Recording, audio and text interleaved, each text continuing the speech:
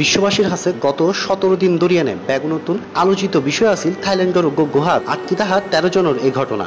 গত 23 জুন বেড়াইতে উত্তরাঞ্চলীয় চিয়াংরাই এলাহার থামলুয়াং নন গুহাত আটকা পড়ে ওয়াইল্ড বোয়ার ফুটবল ক্লাবের 12 কিশোর ফুটবলার ও তারার কোচ। ইতারার বয়স আছিল 11 থেকে 16 বছরের মধ্যে।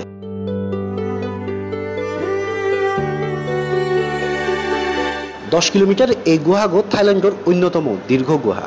এন্টে যাত্রাপথর দিকুজিফন বোধ কঠিন। ভারী বর্ষণ আর ফুট হাতাবের হারণে থামলুয়াং গুহার প্রবেশ মুখে বন্ধ হয়ে গেলে তারা আটকা পড়ছিল। নিখোঁজের পর গুহার ডাগতি তারা সাইকেল এবং খেলার সামগ্রী পরিত্যক্তি দেখিয়ে এনে স্থানীয় প্রশাসনের জানাইলে তারা এন্টে খোঁজাখুঁজির ব্যবস্থা করে।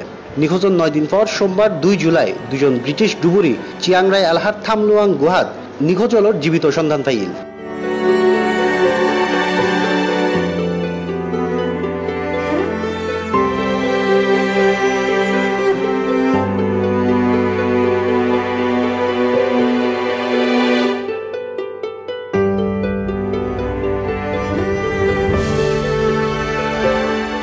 এরপর গত 3 দিন টানা অভিযান শুরু হইলে গুহার তাহা ব্যাগ কিশোরে উদ্ধার করি আনা হয়। একদম ব্যাগ শেষে গুহাতুন বাইর করাইল ফুটবল দলের সহকারী কোচ Cplus শ্বাসরুদ্ধকর এই অভিযানের মধ্য দিয়ে তারারে 3 দলত ভাগ করি উদ্ধার করা হইল।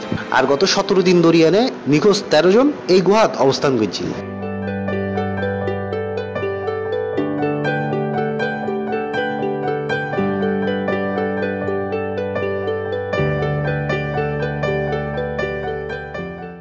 থাইল্যান্ডের প্রধানমন্ত্রী প্যারুত চান ওচা গুহাত আটকি তাহার নিখোঁজ হলোর স্বজনলল্য দেখা গৈছিল।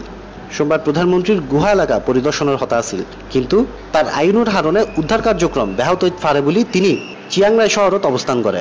যেন্টে স্বজনলর লগে সাক্ষাৎ করছিল এই প্রধানমন্ত্রী।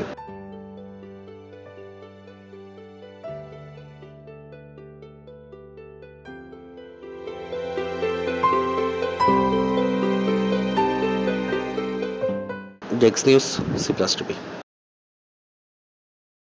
হ্যালো দর্শক, ভিডিও ইভেন নিচে সাবস্ক্রাইব লাহা উগা লাল বাটন আছে, ইবেত ক্লিক করুন আর সাবস্ক্রাইব করুন আর ইউটিউব চ্যানেল। আরা সাগাইয়া হতা হই।